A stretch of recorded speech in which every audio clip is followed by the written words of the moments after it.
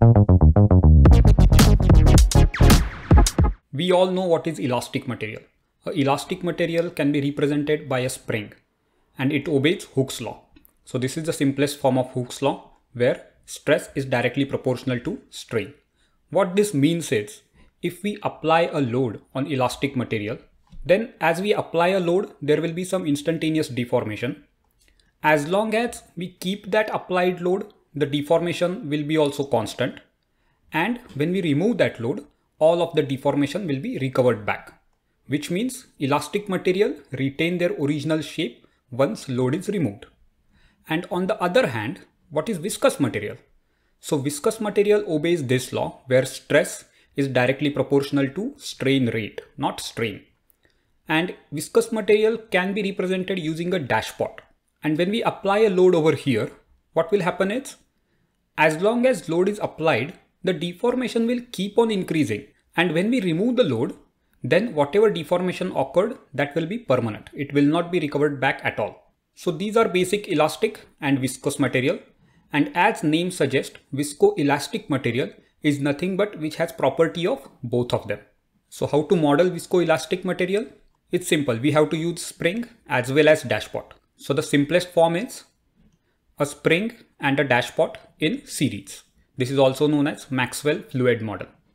Over here, let's say if we apply a load, what will happen is because of this spring, there will be some instantaneous deformation, and then that deformation will keep on increasing as long as load is applied.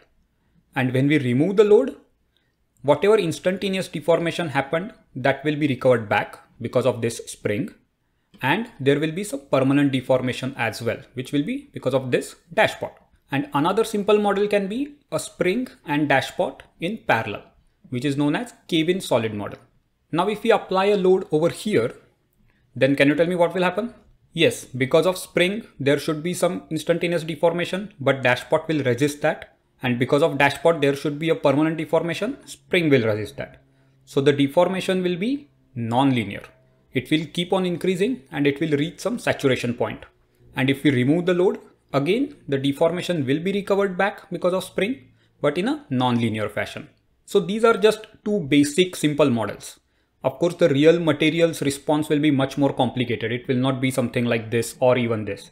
So for that, what we can do is we can use different combination of spring and dashpot and create much more complicated models. I'm not going into detail of much more complicated models and how to create its constitutive relation.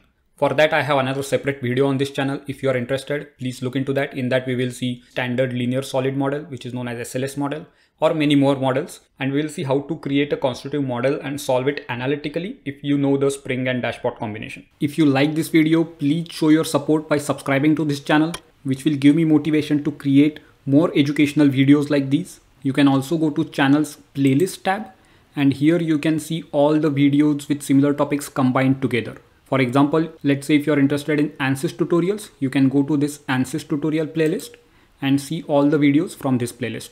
All the codes and files which I use for these videos are also available for you to directly download from this channel's GitHub profile. The link of this profile is given in the description box below. If you have any questions, please let me know in the comment section below. And as always, thank you for watching.